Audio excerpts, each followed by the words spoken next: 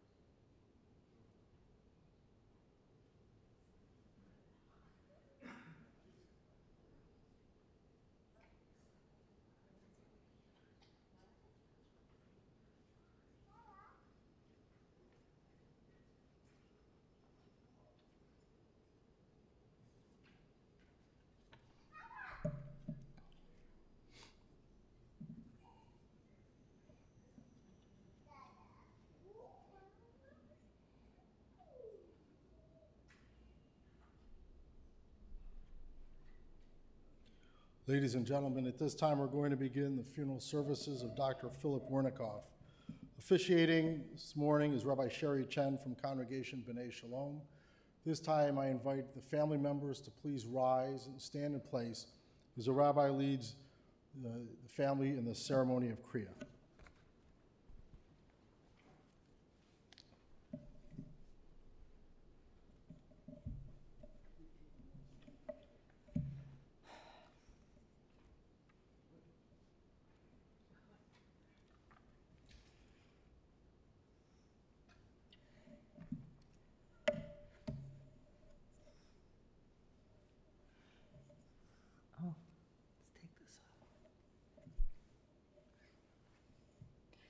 For hearts that are torn, we perform this act of Kriya. It is said that when Jacob was told that his beloved son, Joseph, had died, that he tore his garments. We remember as we perform this act of Kriya, of tearing. If you will repeat after me, Baruch atah Adonai, Eloheinu melech ha'olam, Dayan ha'emet. We praise you. Repeat after me. We praise you, Lord our God, ruler of the universe, judge of truth.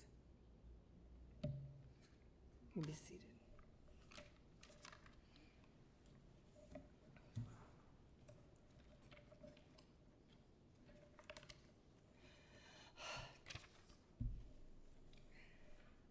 Death has taken our beloved Phil.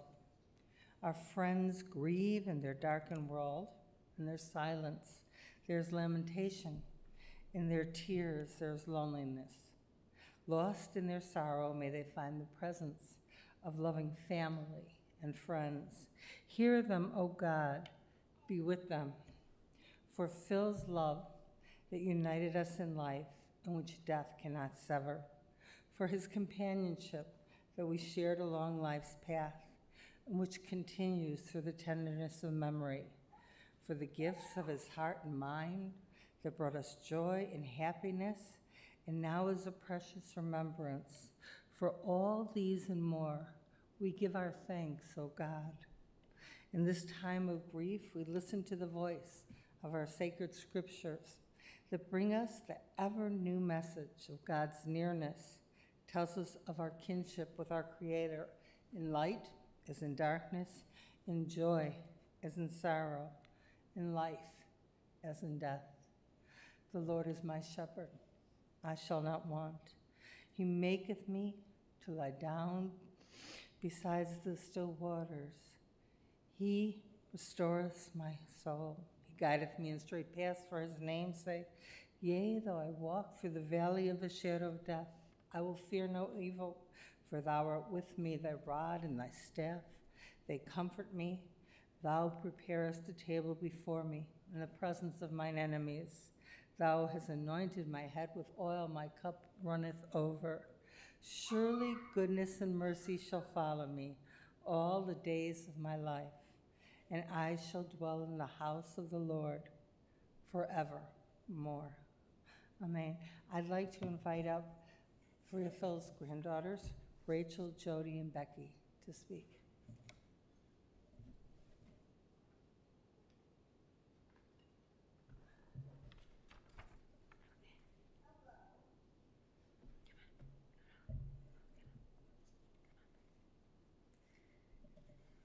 Try love. A car lover and Sunday driver, my Grandpa Phil wondered about what he could do with a phrase that was so present in his mind after his beloved passed. He thought maybe a vanity license plate would be a venue for giving this phrase life in some way. If you think about it, it's not a bad way to get a simple, succinct message out to folks. Even though he wasn't making cross-country road trips, people noticed him, especially when he jutted out into traffic, making right turns with increasingly less distance as he aged. Fortunately for him, the phrase had not been used, and with the help of Uncle Shelley, as of 2015, his place read, "Try love." What it meant to him and why he felt moved to share that message is not totally known to us. However, we all knew he loved us, individually and collectively. In his 90th birthday celebration, he referred to his family as the most precious pearls ever harvested. That's saying something for a jeweler. Grandpa Phil had a quiet, regal way about him, except when he was telling dirty jokes and perhaps flirting with waitresses. He was always well-groomed, meticulously dressed, and to me, he was famous for his silver hair that rolled intentionally across his forehead, his high-waisted pants, his warm smile and beautiful skin, and his long pinky nails that open envelopes and tighten tiny screws on glasses. While I don't remember him being especially playful physically, he was particularly present. I do recall him giving me a piggyback ride as a child and feeling terrible when something went wrong and his arm wound up in a cast. He certainly didn't want me to feel responsible for that. He was the kind of man that showed love in other ways. He showed his love in the way he brought his family together to share meals. He showed his love in the way he showed up for our special occasions. He showed his love in the way he walked with us through difficult times. He showed his love in the way he made the mundane special, like making instant oatmeal or cleaning my glasses. He liked to pontificate and provide guidance and support. He was a philosopher and a lover of life. He had a way of focusing on the good and the positive and what's possible. He shared many stories of his mother, Sophie, making the most delicious meals out of poor cuts and scraps from the butcher. He spoke so highly of his childhood growing up in relatively simple conditions. It is no surprise to me that losing his hearing as a child to the mumps made him stronger and more successful in many regards. He often said, "I'm deaf, but everything else works." He figured out ways to connect and communicate across languages and cultures, despite his physical handicap. That resilience and curiosity in people inspired me. I often think that his eyes made up for what he didn't hear. He was a people person and keen observer. He saw into people the strengths and flaws, and what he didn't hear likely helped him live longer. Sometimes I wish he didn't notice every booger or emerging pimple on my face. The way we communicated and what we shared shifted when we lost Lovey's lips. We relied more on the boogie board and talked about other topics. It was a little like sharing secrets or a diary, safer in a sense. I think we each got to know Grandpa differently in these later years, which was an unexpected gift. When I scroll back, the memories that I have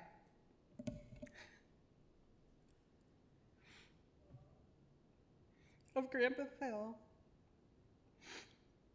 I think that we were similar in the sense that we were people of few words. But when we spoke with the intention, to make everyone count.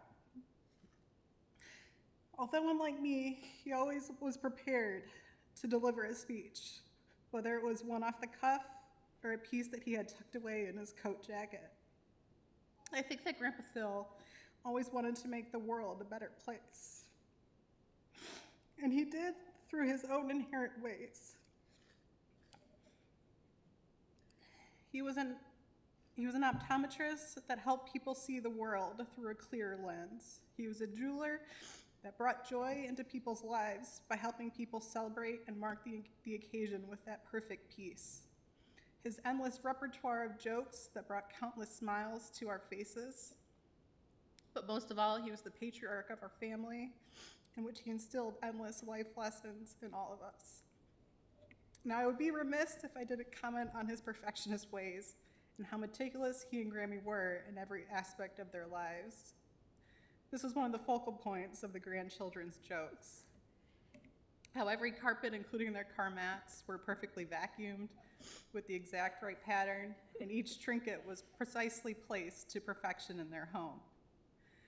Last month, I found myself asking my staff to repaint our whole hallway and stairwells, which took them almost 3 full days. And when they finished, I first thanked them, and then I told them that I hope you don't think I'm crazy. I just like things to look nice. Every one of them said, "Ma'am, we know you asked us to do this because you care and you want us to be proud of our team." I think that is exactly what Grandpa Phil emulated with his caliber of perfection. He was proud of everything in his life, and he wanted everyone to see that, and we did.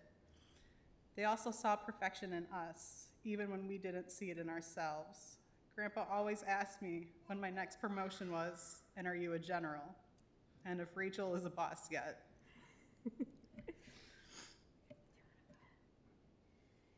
When I was 17, my mom, Gigi, and Steve got married. At that time, I was suddenly rich in parents, but I was not close to my one remaining grandparent, who was still alive. I felt that absence in my life. Yet, without hesitation, Grandma Lovey and Grandpa Phil claimed the 3 of us as their own. They were already rich in grandchildren, but their hearts and their loves were that grand that they had space to love and embrace the 3 of us into the fold I will always remember Grandpa Phil and his grandness. It was several years back that I believe it was either Rach or Steve who told me that Grandpa wanted the grandkids to refer to him as Grandpa. And he was grand. We all felt it when he walked into a room, especially the ladies, whom he always found ways to compliment. And when he reached out to me, and I'm sure many of you over email, just to check in, he always had a joke to share. Several months ago, Grandpa reached out to me at the start of my school semester and asked how everything was. I was totally stressed out. I had just started teaching, and I let him know all of that. He wrote back, "Let me know if you need any help." I will always remember Grandpa for his light spirit, for his lust for life, and his deep love for his family. And I feel blessed to have shared this time on this earth together with him, because he was truly a special human who spread joy to so many people, and I am certain that that love will resonate for a long time in the generations to come.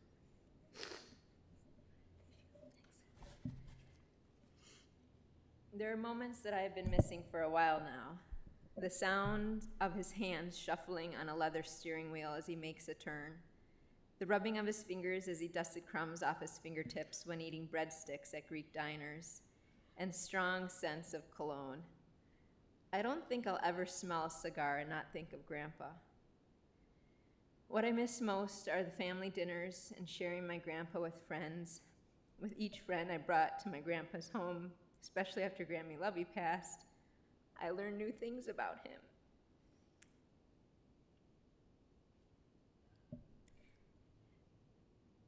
He shared different parts of himself with different people. It was like seeing another blossom in a familiar bouquet. It's been really special to see him connect with his great-grandchildren. In the past 2 years since the birth of my daughter, I got to see a tenderness that I hadn't noticed in the same way before. It was like he was trying love again, becoming more present and more forgiving of imperfections. It was almost as if this intention to try love freed him to love deeper and stronger. Grandpa Phil did more than try love. He became love. He lived up and into his name, Phil, a Greek verb for to love. May his memory be a blessing, and may his love for us buoy us as we never stop trying love.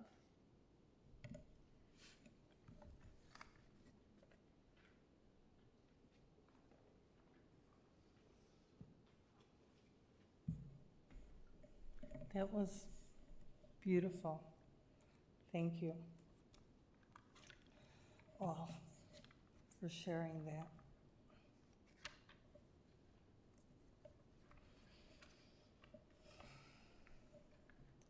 In his sorrow, Job cried out, Adonai Natan, Adonai Lakach, Yehi Shem Adonai Barach. God has given, God has taken away. Blessed be the name of God. An ancient people, we are well acquainted with grief, with the valley of shadows of death and sorrow. They are not strangers to us, yet the centuries have taught us that a good name endures beyond the grave, and that there is strength and faith.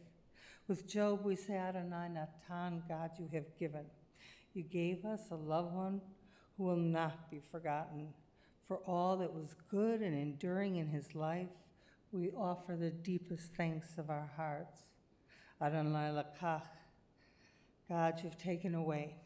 We pray for the strength to turn our broken hearts into an altar of trust, before which we acknowledge your sovereignty. In love, as we now say, Yehi Shem Adonai Varach. Blessed be the name of God, now and forever. For me, personally, when I hear someone talk about Dr. Phil, the image that comes to my mind is not that guy on TV. No, for me, when I hear the name Dr. Phil, I instantly picture our Dr. Phil, sitting in the Shul office at B'nai Shalom, schmoozing with the rabbi's wife, Peggy, or one of our secretaries, Yvette, for many years, or Ava, often with Lovey at his side while waiting to meet with Rabbi Goldhamer, who was, as always, running late. I remember him and how welcoming and kind both him and Lovey were to me, even though I was only the other rabbi, to so many other people in our community. I remember his wonderful smile, his impeccable dress, and I must confess, whenever he was there, I'd find some reason to come to the front office just to have the chance to spend a little time with him. I hear the words Dr. Phil, and I instantly see him sitting at services with his beautiful Lovey right at his side. I see them sitting in their usual place in our sanctuary, right in front of the beautifully designed Torah stand, which holds all the dressings for our Torah, which Phil and Lovey gave to B'nai Shalom on their 50th anniversary. Whenever I see their Torah stand, which I do whenever I'm in the temple, I feel their presence there. I can sense them with me, and I can see them smiling. Phil used to say that the Torah stand was symbolic not only of the love that him and Lovey had for one another, but also the love they had for their temple. For Phil really did love B'nai Shalom. I mean, why else would he have become a bar mitzvah boy when he was 68 years old? Rabbi Goldhamer, excuse me, remembers so fondly when Phil was studying for his bar mitzvah with him. You remember how hard he worked and Lovey's face on the day Phil had his bar mitzvah. She was so proud of him. Phil signed beautifully, read the Hebrew exquisitely, and gave a brilliant Devar Torah. He was the love of her life, and she was the love of his. Phil used to say that Lovey was his ears, and he was her eyes. She interpreted regularly for him, communicating to him everything happening in the service, and he was her eyes, taking meticulous notice of everyone and everything, especially all of us up there on the bima. The two of them completed each other, and they had 68 glorious years together, which is amazing. He was 68 when he was bar mitzvahed, and they had 68 years. Who would have thought that when their parents met in Moore's Mud Bath in Wisconsin, that they would arrange such a beautiful and long-lasting shidduch? One parent said, "We have a single son." The other parent said, "We have a single daughter." And the two of them began to correspond, which soon became love letters. And finally, after 6 months, he invited her to a family wedding. She said yes, and that was it. They truly were soulmates together always. Phil and Lovey truly appreciated the good things in life. Always perfectly coiffed, meticulously dressed, beautiful jewelry, wonderful cars. They loved good food. I'm told they went to all the best restaurants. And they were generous, often taking Rabbi Goldhamer and his wife Petty to many different fancy restaurants, including Café La Cave and Myron and Phil's, which Peggy was certain was named in his honor. They both fondly remember the first time Phil and Lovey took them to dinner. That was when Phil had his Rolls Royce. And it was the first time either one of them had ever ridden in such a fancy car. Rabbi Goldhamer was so nervous that he might sneeze or cough or get it dirty with his shoes, especially after he heard Phil tell the valet, "Be very careful." Yet when they both saw how uncomfortable he was, they went out of their way to make him feel at ease. They honored him as he honored them.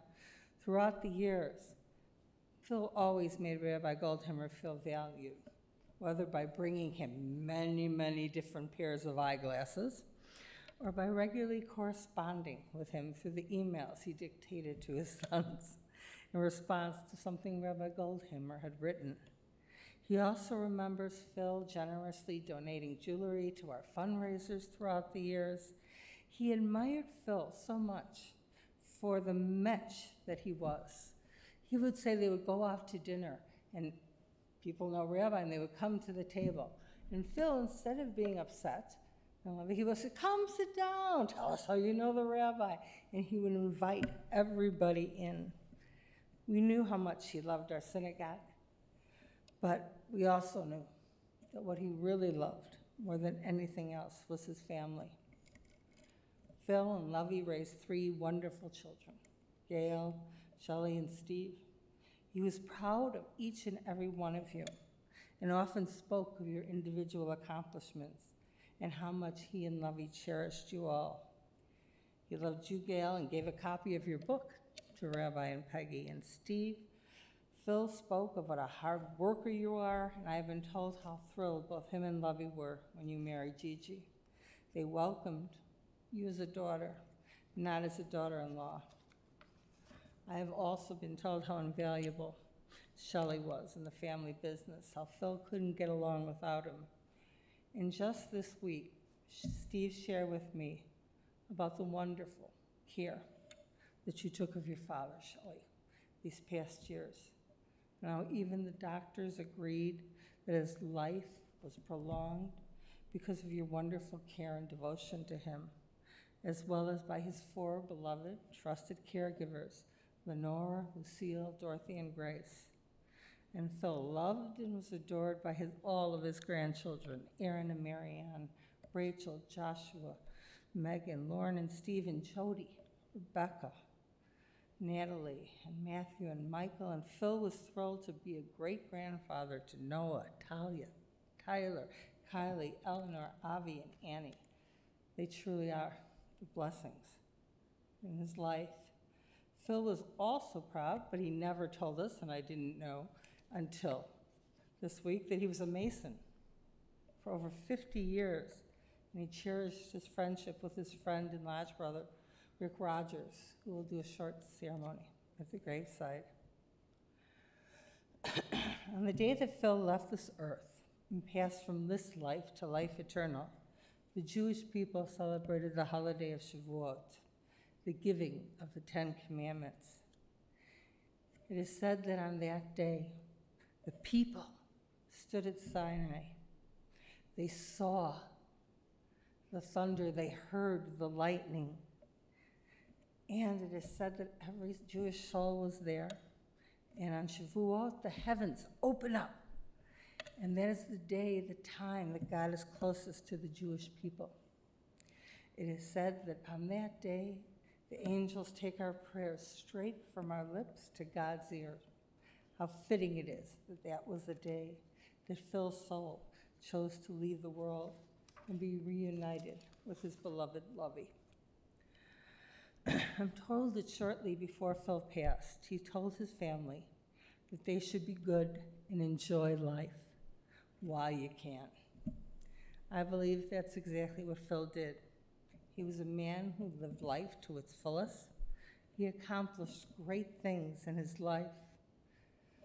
Eye doctor, he was a successful jeweler in business. He was married for 68 years to a woman he adored and who completed him. He raised a beautiful family who loved him as much as he loved them. He honored his community, his synagogue. And on the day that we celebrated God's greatest gift to the Jewish people, the giving of the 10 Commandments, he left this world, allowing his soul to be bound up in the gift of eternal life for now and forever, as we say together, Amen. In the rising of the sun and its going down, we will remember Phil. In the blowing of the will and the chill of winter, we will remember him. In the opening of buds and the rebirth of spring, we will remember him. In the rustling of leaves and the beauty of autumn, we will remember him. In the beginning of the year and when it ends, we will remember him. When we are weary and in need of strength, we will remember him. When we're lost and sick at heart, we will remember him. When we have joys we yearn to share, we will remember him. So long as we live, he too will live. For that part of him is with us now, and we will always remember him. Into your care, we entrust the spirit of Phil Wernikoff. For you keep faith with your children in death as in life.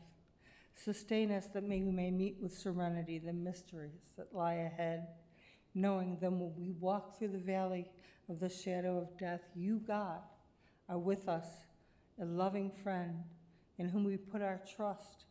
You are the light of our lives, our hope in eternity. At all Jewish funerals, 2 prayers are said. The first, El Malei Rachamim, O God of compassion and spirit. We believe that this prayer brings the archangels. Michael, the angel of love, his name says Michael, who could be compared to God, in beautiful silver robes. On his left, Gabriel, the strength of God, in beautiful crimson robes. Before him, Uriel, God's light, in robes of gold. Behind him, Raphael, in beautiful purple and green robes, the angel of healings, God's healing. We believe when we say Amalei, the angels come, they take his soul and bring it straight up to heaven. And when we say the mourner's Kaddish, that is the golden key that opens the doors. We rise for Amalei Rachamim.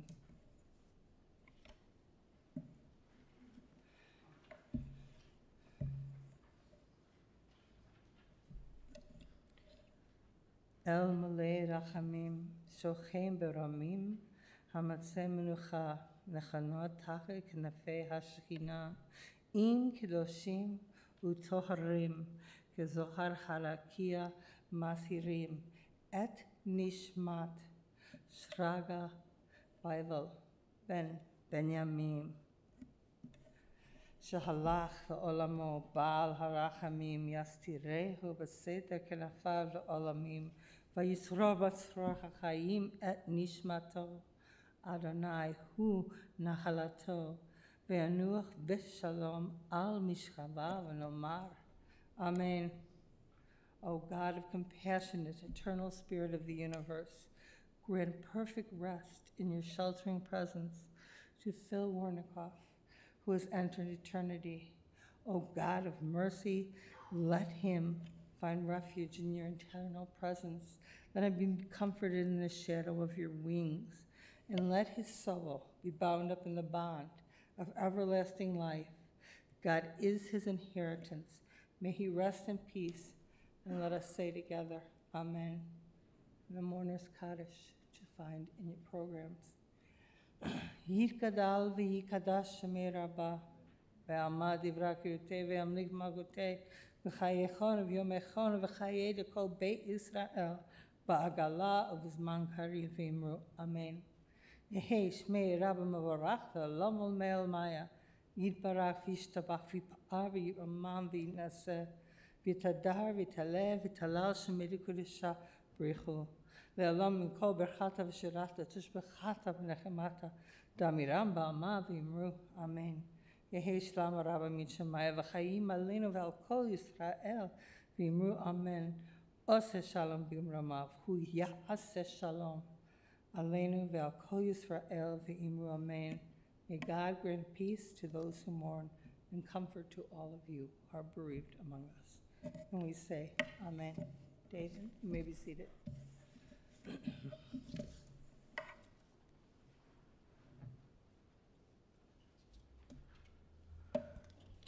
Ladies and gentlemen, there'll be a private family interment service at West Lawn Cemetery. For those of you who will be driving in the procession will be forming in our parking lot. Please obtain an orange safety funeral sticker to place on the right-hand side of your windshield. Have your bright lights and hazard lights on at all times. For additional measures of safety, we will be providing a car in the back of the procession to hopefully keep other cars from entering the procession. Please use your horn liberally as you're going through the intersections. Please do not speak or text on your cellular phone while driving to a cemetery. Memorial contributions in his memory can be made to your favorite charity. We want to say thank you for all of you who have joined us online. The family appreciates that as well. This time we'd like to call upon Dr. Wernikoff's grandchildren to serve as pallbearers and just come forward as I ask everyone to rise as we escort his casket from the chapel.